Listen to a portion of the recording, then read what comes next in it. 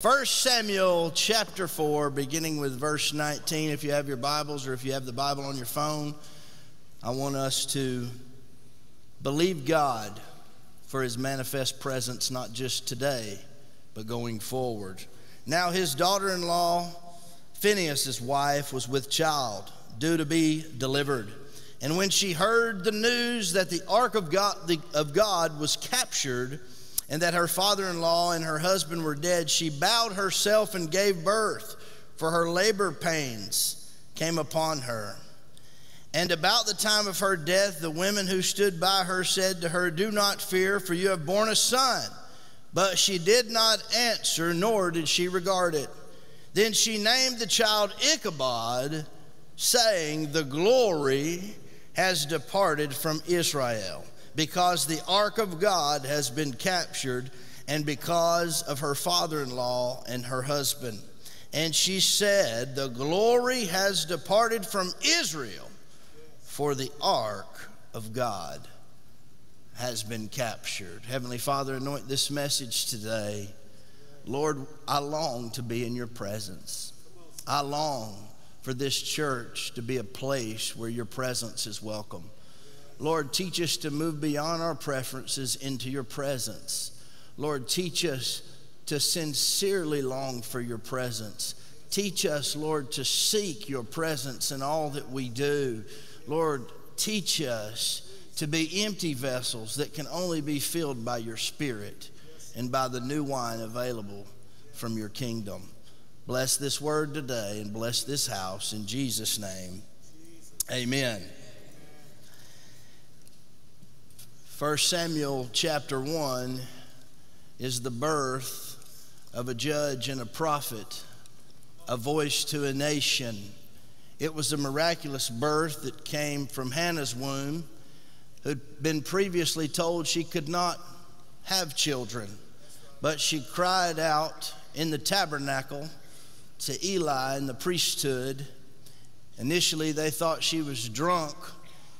And she was drunk, but not with the wine of this world, but with the Spirit, crying out for a baby. And God granted her wish, because she promised God, "If you will grant me a son, I will dedicate that son, Samuel, to your kingdom. And I will promise that he will serve you." God granted that wish. And the entire book of 1 Samuel could really be summed up in a few statements. The first statement would be that God will bring judgment on the disobedient. The second statement would be that God raises up leadership and he brings down corrupt leadership. He's a God that can raise up new leaders and bring down corrupt leaders. He's a God that's enough all by himself. He's a God that doesn't need our help in the judgment of the corrupt. He's a gracious God, but he's a just God, and we learn that throughout the book of 1 Samuel. We learn of Eli and his sons, Hophni and Phinehas, who were corrupt. His sons were demonic. They were taking the offerings from God's people and they were using it for their own gain. They were sexually immoral. They were making a mockery of the tabernacle right under their father's nose, and their father Eli did not have the guts or the conviction or the character or the anointing to confront his sons. And I want to say this, Abba's house: what you tolerate will reciprocate, and what you tolerate will replicate. I want to begin with a confession. When I became pastor of this church, I thought that if I added program-minded people to a presence-driven people, that it would solve all of our problems. And I was wrong. And I ask you to forgive me. But I promise you I won't make the same mistake twice. I'm looking for people who long for his presence. I don't care how many programs they can perform. I don't care how many titles they have. I'm done with religion. I want people that long for the manifest presence of God on this team and on this staff. One day when I have the grace to do it, I'll write a book about the hell I inherited and the mess I've had to deal with. But I don't have the grace to talk about it now, but one day I will, and I'll do it for the right motives, and the motive will be to help other preachers. But I believe that where religion falls short is where the kingdom begins. If we will seek God in all things, He will show up for us. In 1 Samuel, it describes God's presence through the ark of the covenant found in the tabernacle. The problem was that their focus on the ark was so intense they forgot the God of the ark. And sometimes we can get so focused on religious activity or religious duty or even at times the word of the Lord that we forget the one who wrote the word. We forget the one who created the ark. We forget the one that turned water to wine.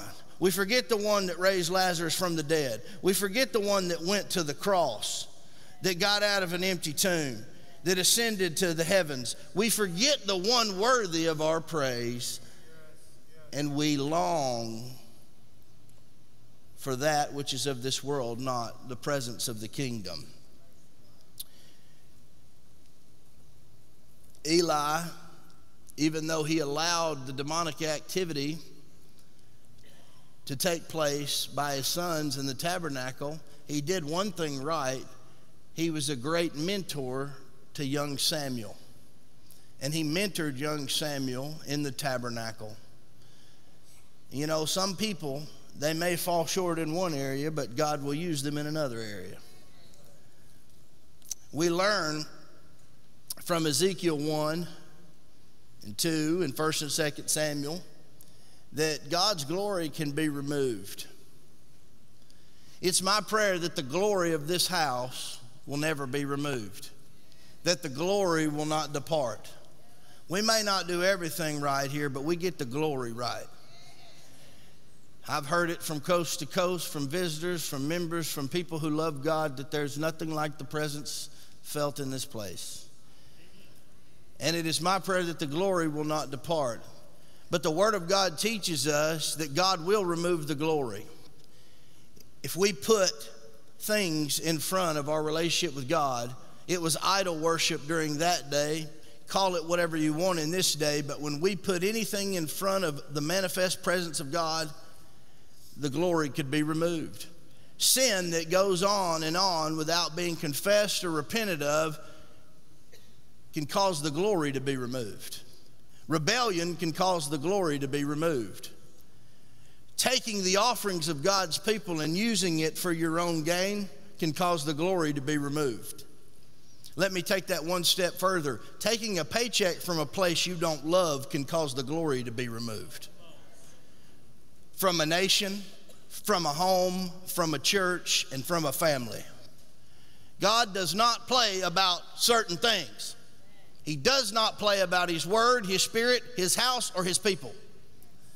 And He's a God of grace, but there comes a time where if you turn your nose at Him and His Word and you turn your back on Him, that He will remove the glory. In Ezekiel, we learn that it can be removed first from a nation. Everybody say nation. In Ezekiel chapter 8, it says, "Behold, the glory of the God of Israel was there." Chapter 11 of Ezekiel, "And the glory of the Lord went up from the midst of the city." God revealed the reason for the glory departing in chapter 8. He says, "Son of man, do you see what they are doing? To make me go far away from my sanctuary." At the north altar gate was the image of jealousy in the entrance, chapter 8. Jealousy will cause the glory to be removed. Idol worship, as I've already said, will cause the glory to be removed. He saw 70 elders burning incense to idols, saying, "The Lord," Ezekiel chapter 8, verse 12, "does not see." In other words, we can get away with whatever we want to. the glory will be removed from a nation. They were worshiping the Greek god, Adonis.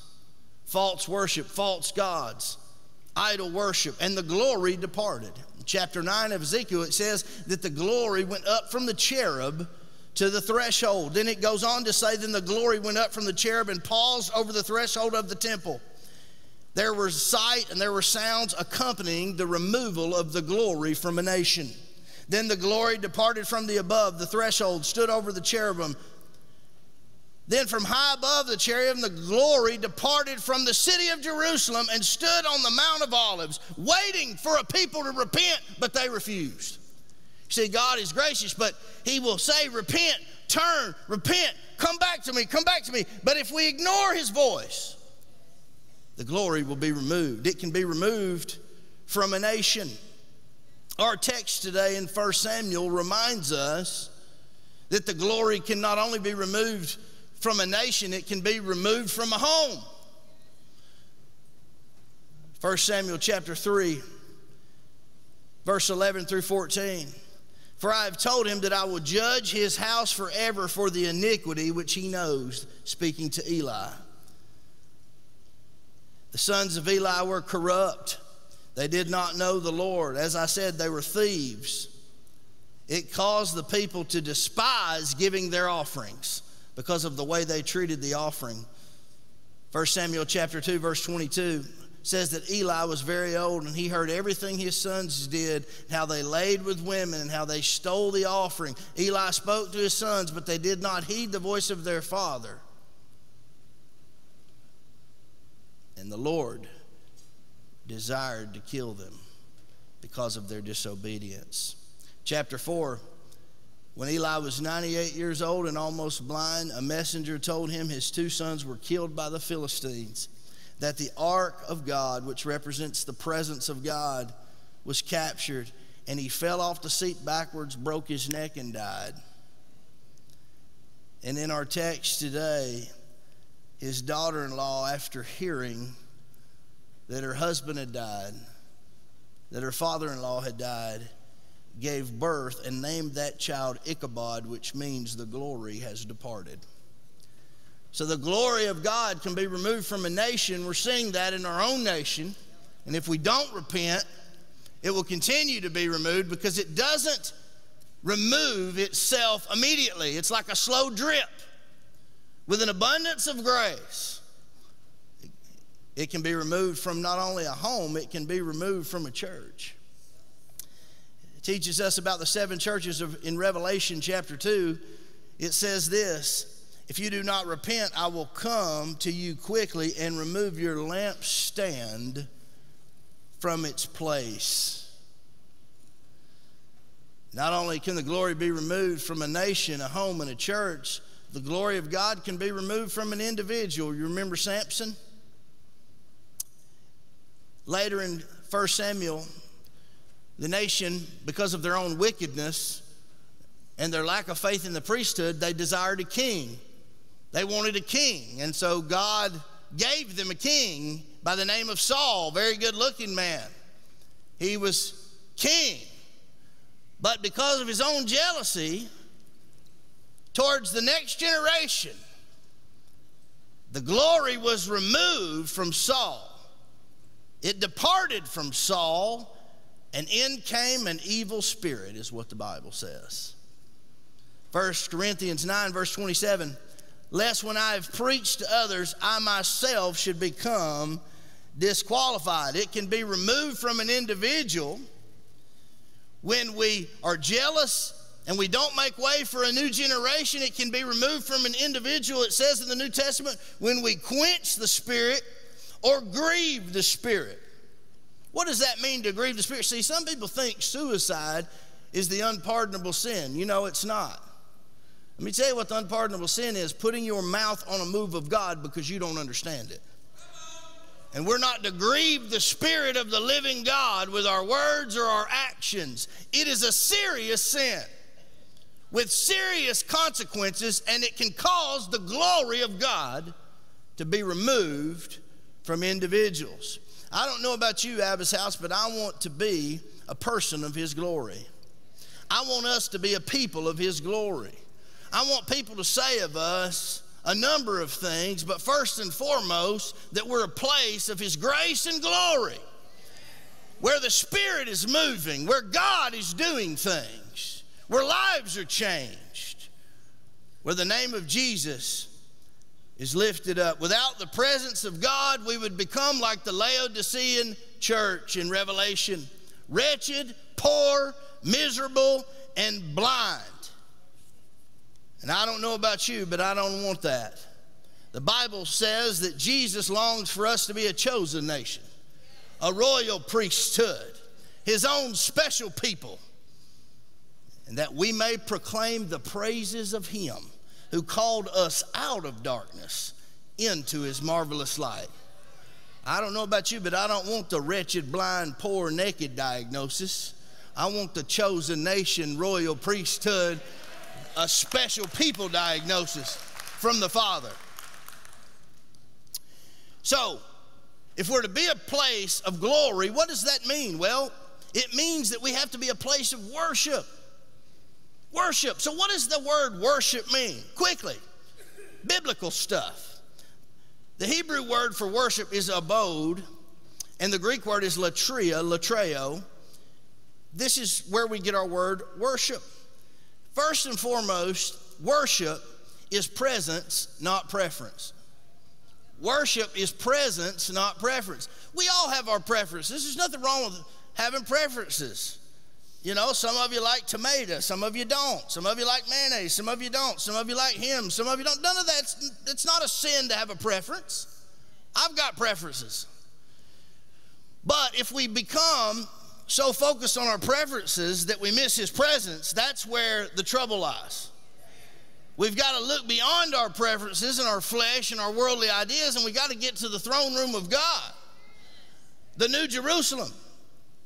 Worship is service, not style. Service, not style.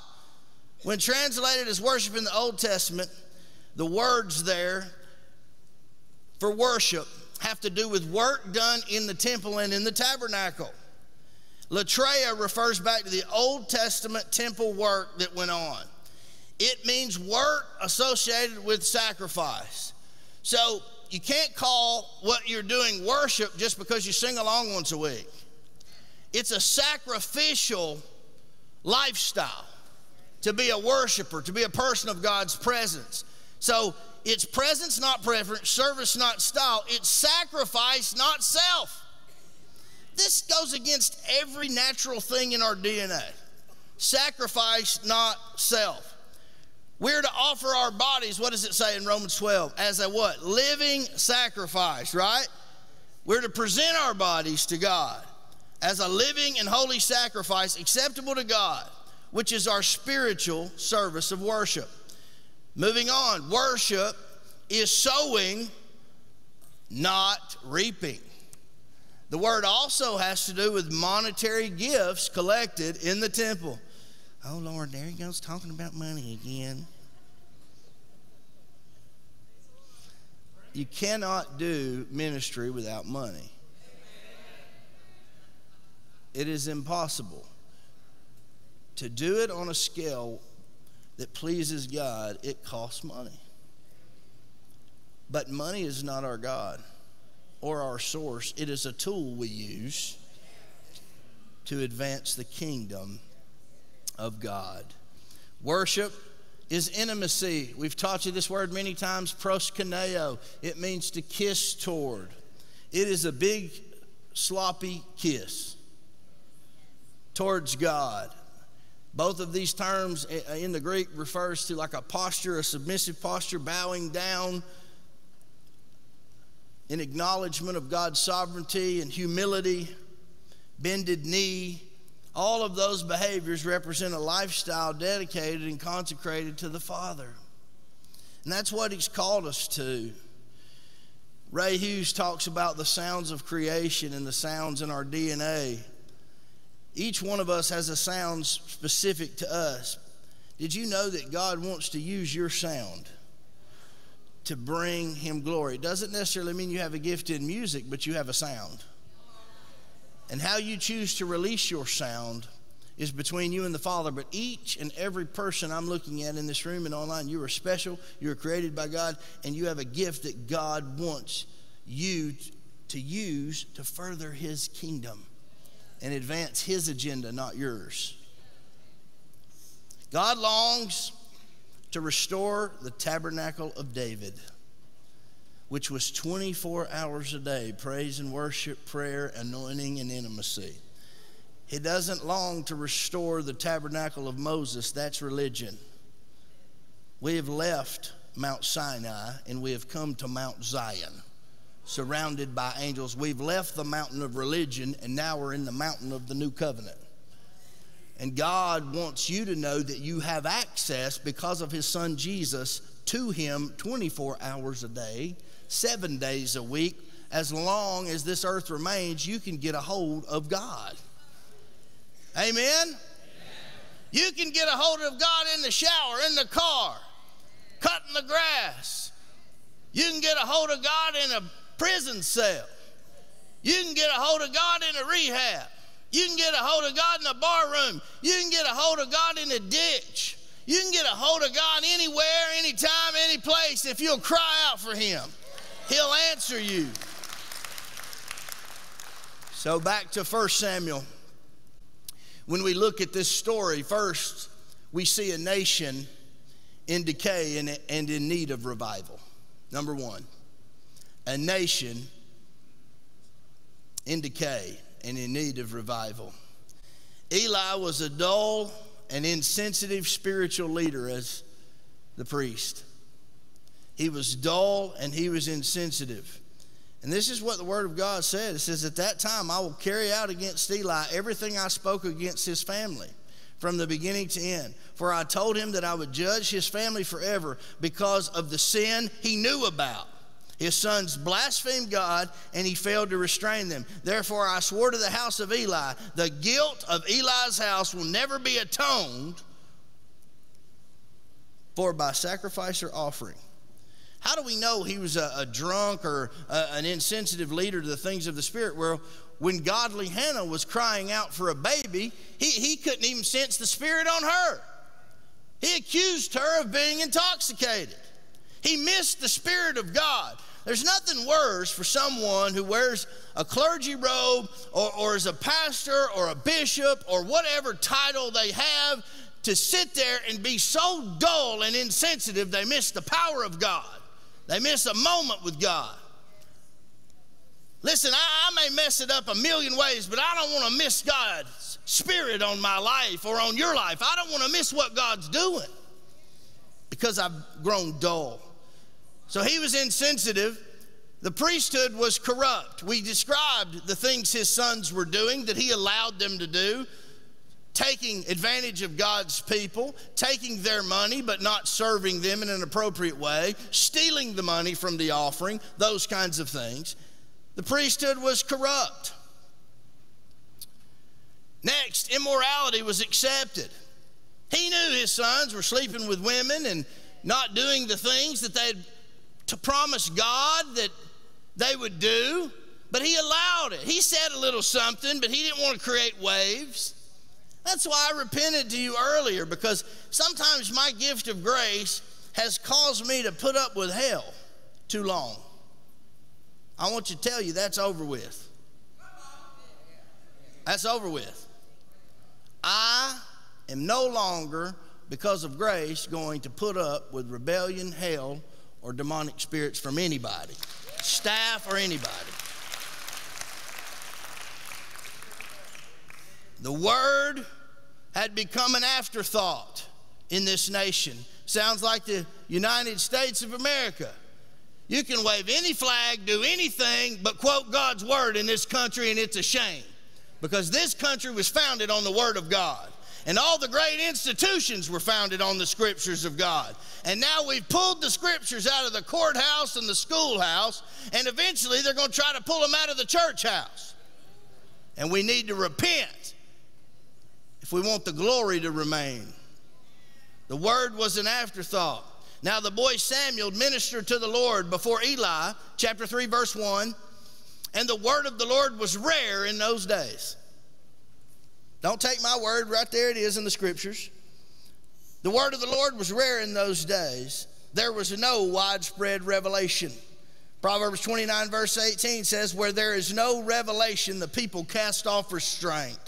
But happy is he who keeps the law and knows the word. Number two, the nation was in decay. Number two, they rebelled against God. They rebelled against God. Rebellion, the Bible says, is as of the sin of witchcraft. Now, as a pastor, I've seen two kinds of rebellion. Rebellion with an attitude and rebellion with a religious smile. But let me tell you, they're both sins and they're both demonic. Some people will rebel smiling at you, and some people, you know they're rebelling because they'll cuss you or something. But they're both wrong. Rebellion is a witchcraft at its finest. The first sin that really caused the glory to start to depart by Hophni and Phinehas was that they thought that they could implement something from the past to rescue them in the present. They thought what worked in the past could rescue them in the present. So they're fighting for their nation against the Philistines. They're getting their butts whipped. And these two ungodly sons of Eli said, hey, I know what we can do. Let's go back and get the Ark of the Covenant, because in the past that worked. We're going to bring the Ark into the battle, and the Philistines, they're going to get so scared of God's presence, they'll just back up and quit. You see, what worked yesterday won't work today. And nothing will work if you are not right with God. Nothing you do will work if you are not right with God.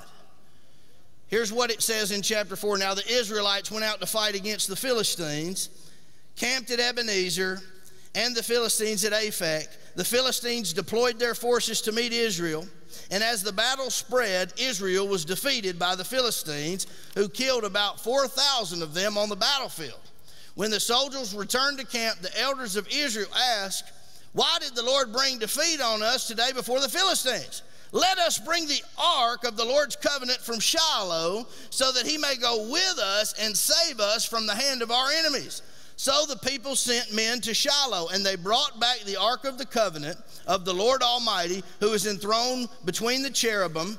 And Eli's two sons, Hophni and Phinehas, were there with the ark of the covenant of God. See, you can't take that which is impure and put it around that which is pure and expect a good outcome.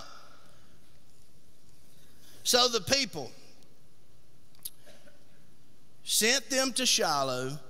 Hophni and Phinehas are with the ark. When the ark of the Lord's covenant came into the camp, all Israel raised such a great shout that the ground shook. See, don't ever think that just because something is loud, it's worship. See, some people think just because the volume's up, it's the presence of God. Come on, you got to know the Lord better than that. I've been in loud environments that were full of hell. And you see, they shouted, but the motivation behind their shout wasn't pleasing to a holy God. Hearing the uproar, the Philistines asked, what's all this shouting in the Hebrew camp? When they learned that the ark of the Lord had come into the camp, the Philistines were afraid. A God has come into the camp, they said. See, they didn't even believe in their God.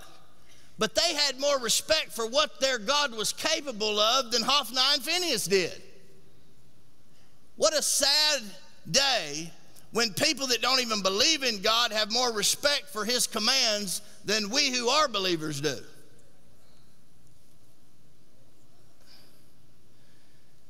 Oh no, nothing like this has happened before, the Philistines said. We're doomed. Who will deliver us from the hand of these gods? They are the same gods who struck the Egyptians with all kinds of plagues in the wilderness. Be strong, Philistines, be men. or you will be the subject to the Hebrews as they have been to you. Fight. So the Philistines fought, and the Israelites were defeated, and every man fled to his tent. The slaughter was very great. Israel lost 30,000 soldiers. The ark of God was captured, and Eli's 2 sons died with the ark on the battlefield. So you have first the sin of presumption, and then you move ahead to the sin of idolatry. Their hearts weren't after the one true God. See, Jesus must be the source of our worship. We must worship the one true God, not for what he can do for us, not for the victory he's promised to bring us, not for the outcome that we need, but because he's worthy to be praised. Because he created the heavens and the earth, because he saved our souls, because he sent his son to die for us, because he's left us the Holy Spirit to comfort us and to guide us. He's worthy to be praised. And then the sorrow of Eli. The sorrow of Eli, he hears of his sons dying. He falls off the back of his chair, breaks his neck, and he dies. And I bet the last thing that went through his mind was, I wish I would have done things different. I don't know about you, but I don't want that to be the last thought that goes through my mind on my deathbed on the way to glory. I don't want to look back at my life and legacy and go, man, I wish I would have honored God's house.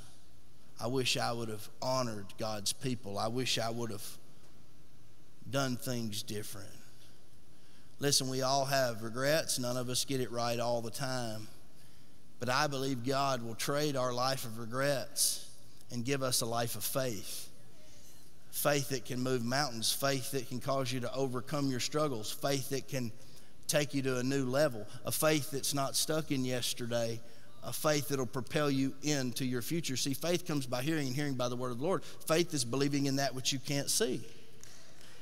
And so you've got to believe that God can do it. Amen? But you can't just adopt the protocols and the procedure of religion and assume God will do it. See, that's what Hophni and Phinehas did. They thought, hey, we're going to grab something here from the past and it's going to work in the present. Wrong. Past victories don't equal presence. Programs don't equal presence. People don't even equal presence. You have to cry out for him if you want the authentic, manifest presence of God on your life. The sorrow of Eli. You remember that old song, I'm trading my sorrows, I'm trading my shame. Yes, Lord, yes, Lord, yes, Lord, yes. Are we trading our sorrows, though, for a life lived in the fullness of God? 30,000 men were killed, plus another 4,000. The army was defeated. Legacy died. Eli's sons, he lost his legacy. The ark is captured. And his daughter-in-law names the baby, the glory has departed. The glory has departed. May that never be said of you, that the glory has departed from your life as an individual or your family or your business or your church or your nation. How do we keep the glory from departing? How do we steward the glory of God? How do we become faithful to the word? How can we maintain the glory? How can we maintain the glory? Well, it starts with us. Everybody say it starts with me.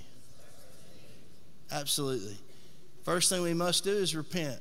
As I said, I wanted to repent publicly today, and I have. Because programs won't get it done. Good people won't get it done if they're not God's people. We have got to be about what God has for us next. First, we must learn from the past. Everybody say, learn from the past. The past is not your enemy. It's there to be learned from, right? So this story is in 1 Samuel leading to King David, which eventually leads us to King Jesus. That's where this thing ends, but this story is found in the first 7 chapters of 1 Samuel. Why? Because we are to learn from the past. We don't want the glory to depart. So we must repent of our idolatry. We must put God first. We must learn from the past. Not only must we learn from the past, we must long for His presence. Long for His presence. I don't know about you, but I can tell the difference between a religious person and someone that's longing for His presence. Somebody that's longing for His presence will forgive. They won't allow their emotions to overtake them. They won't operate in fear. They'll encourage the people around them. They'll support. They'll trust God with the outcome. That's somebody that longs for His presence. Learn from the past, long for His presence, and live in His presence. We're called to live in His presence. What does a presence-driven family member look like? I believe the Apostle Paul, when chained to a Roman guard, I believe he gave us the answer in Philippians chapter 2. May I go there with you as we close? How many of you like the answer to the question, how do we maintain the glory? Amen? Anybody? How many of you want the glory in your life? If you want the glory in your life, just shout yes. Just shout yes. Here's what the Bible says. Let this mind be in you, which was also in Christ Jesus. It starts in the mind. You've got to win that battle. Win that battle first. What you allow in your mind, what then comes out of your mouth can bless you or curse you. Let this mind be in you, which was also in Christ Jesus, who being in the form of God did not consider it robbery to be equal with God, but made Himself of no reputation, taking on the form of a bondservant, coming in the likeness of men, being found in appearance as a man, He humbled Himself and became obedient even to the point of death, even to the death of the cross. Therefore God also has highly exalted Him and given Him the name which is above every name, that at the name of Jesus every knee shall bow, every tongue will confess that Jesus Christ is Lord. Those in heaven, those on earth, those under the earth, they're all going to confess that name. So we need to adopt the mind and the attitude of Jesus. What did He do based on the above scriptures? He did not consider His authority or anointing as something to be used for His own gain. He didn't take advantage of others. He saved the lives of others. He emptied Himself, taking on the form of a slave. He humbled Himself, is what it says in Philippians 2. He became obedient even unto death. This description is what God requires of His family.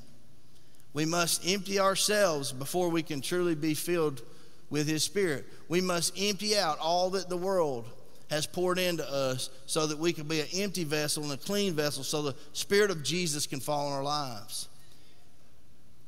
Listen, God doesn't pour His new wine in an old stinky wineskin.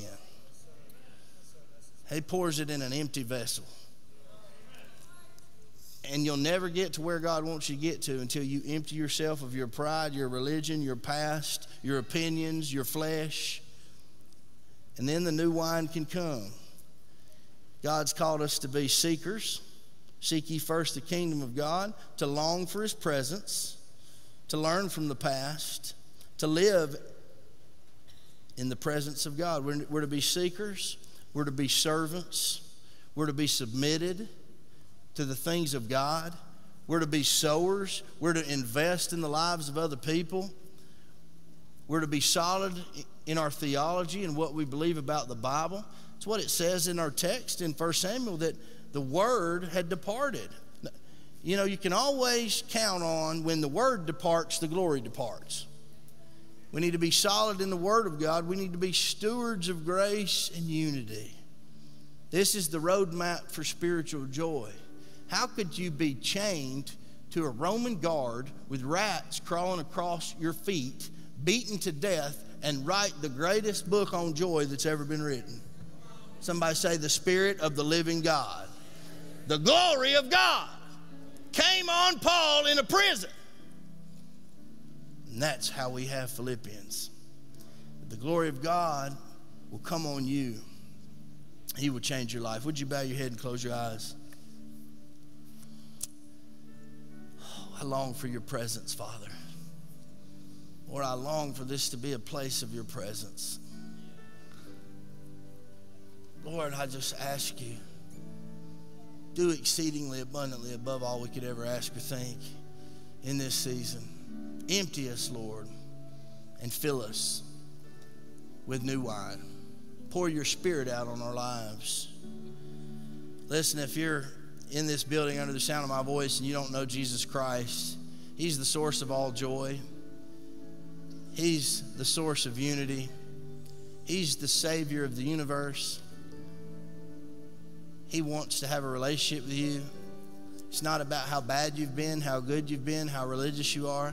The Bible says all you have to do is confess with your mouth the Lord Jesus and believe in your heart that God raised Him from the dead, you shall be saved. So if under the sound of my voice, whether you're online, watching this at a later date, or you're in the house today and you need Jesus Christ, you say, I'm done with my past. I'm ready to learn from my past, and I want God's presence in my life. Just pray this prayer with me. Say, Lord Jesus, Lord, forgive me of my sins. Please come into my heart and save me. Fill me with your Holy Spirit and use me for your glory. If you prayed that prayer, in just a minute, I want you to come down this aisle and I want you to tell one of these pastors. I'm going to have my pastors go ahead and make your way down. We're going to do the pledge at the end today. I feel the Holy Ghost will do it after. If you prayed to receive Christ, I want you to run down and say, look, I prayed to be saved. I want to be baptized next week. But for some of you, you are saved, but you haven't truly been in God's presence in a long time. Your relationship with Him has grown cold. You've relied on programs and flesh and past victories for far too long. And it's hindered you from God's best. Y'all can go ahead and start ministering. Everybody's welcome. You go ahead and come on if you want. It won't bother me. That's what this is all about. Somebody give God some praise for her. Hallelujah. But some of you, listen, you've been operating with a spirit of fear, and I'm just going to let the Spirit lead me here. You're so worried about everything that you're not allowing the Spirit to be made manifest in your life. You're not seeking His presence any longer. So I ask you now, whether you need to make an altar out of your seat or you come down and you just wave at one of the pastors and you kneel down here, maybe you just take a few minutes to just give God some praise and invite His presence into your home, into your business. Pray for our nation. Pray for our leaders. Pray for those outside these walls who don't know Jesus. Pray that God would give you the boldness to invite, to invest, to share your faith, to make a difference in the lives of other people. Pray that you would have the mind of Christ, that you would seek things above, not earthly things, as it says in Colossians. Maybe God's saying you need to be a part of a presence-driven family. And you've been attending and you've never joined a church before, but the Spirit's knocking at your heart and saying, you need to be a part of this church. Listen, we're a missing puzzle until your piece is added. We need you. The kingdom needs you, but only if God's calling you. Would you stand on your feet today? Heavenly Father, we long for your presence. We call it forth. Miracles, signs, wonders, souls. Father God, may every person in this place, on this church roll, on this stage, on this staff, be a presence seeker. Lord, not performance, not programs, not opinions, but Lord, may every person on this staff be a presence seeker. May they long for you. May prayer be a daily part of their life.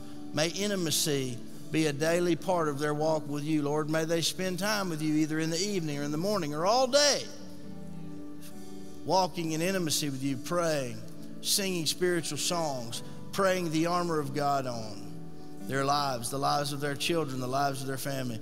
Lord, teach us to look past this world and look ahead to your kingdom. We dedicate this word and this house to you, Lord Jesus. This is your house. It's your temple. It's your tabernacle. Sanctify it, cleanse it. Do with it what you will today in the Spirit. In Jesus' name. If you need ministry, you don't miss your moment as we lead in song. Don't miss your moment. All right. You can bring your pledges down after we do this. As always, we'll do the first statement together. Do we have it ready for the screen? All right, here we go. Ready? I will be a worshiping family member. I will seek God's face in worship and long for his presence rather than focusing on my preferences and desires. I know I am not here to entertain or to be entertained, but to empty myself and be filled with his Spirit. I will put Jesus at the center of it all. Amen.